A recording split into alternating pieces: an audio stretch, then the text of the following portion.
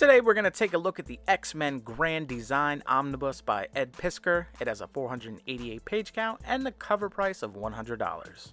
The next giveaway is worldwide. One lucky winner will win the X-Men Omnibus Volume 1 DM variant Jack Kirby cover. You'll also get a Powers of X Issue 1 Diodato 1 in 200 Virgin variant, as well as King Spawn #1 Greg Capullo Raw Sketch variant. To win, you must be subscribed to the channel, like and comment on a video where I promote the giveaway. When we hit 750 subscribers, I'll pick a random video and then use a random comment generator to pick the winner. Good luck!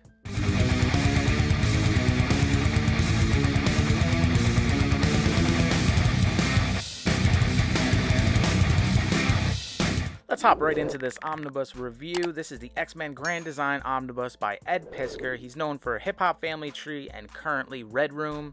He also has a YouTube channel, Cartoonist Kayfabe, so if you want to check that out, definitely go ahead and do it. Love the artwork on the dust jacket cover here. You got like the evolution of the mutants here, which is pretty cool.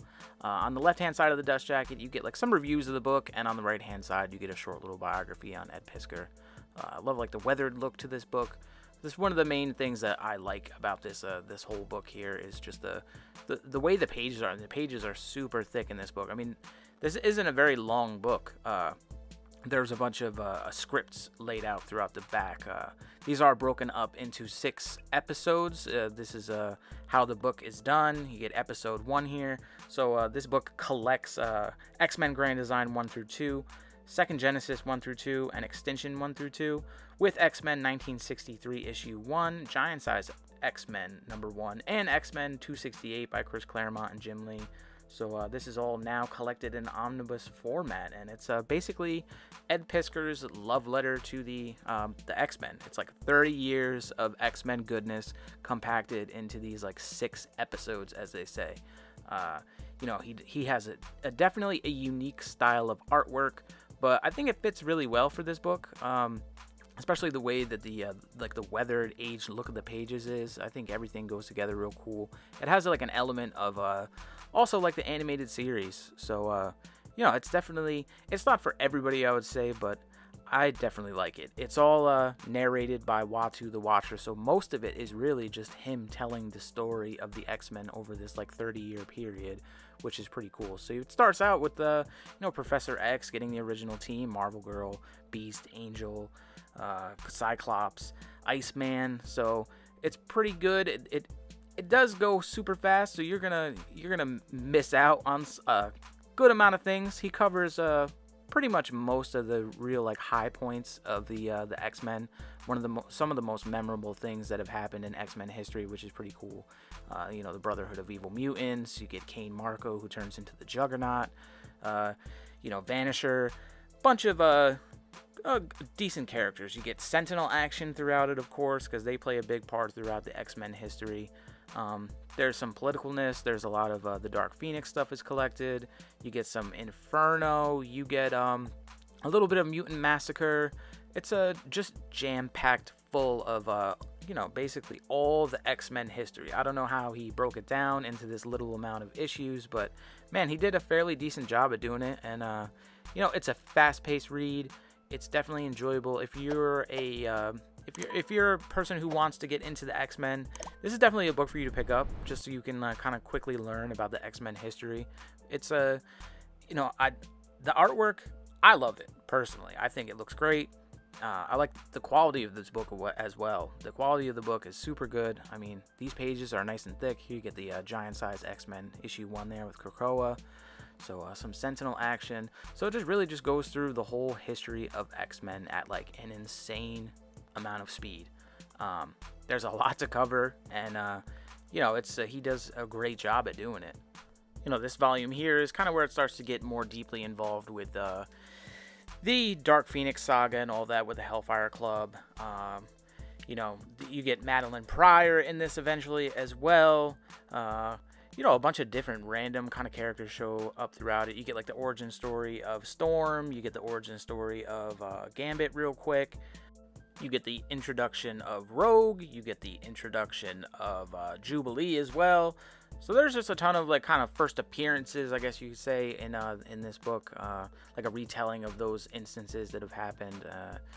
You get some great stuff with the Morlocks. You get Storm and Callisto battling it out. So she becomes the leader of the Morlocks eventually.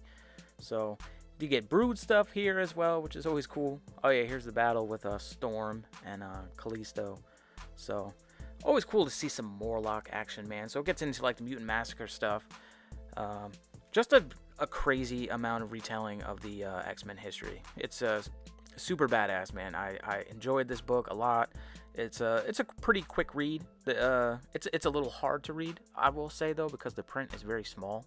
But nonetheless, it's great. You get some Mr. Sinister action there. This is when like the Madeline Pryor stuff comes in. You end up finding out she's the clone.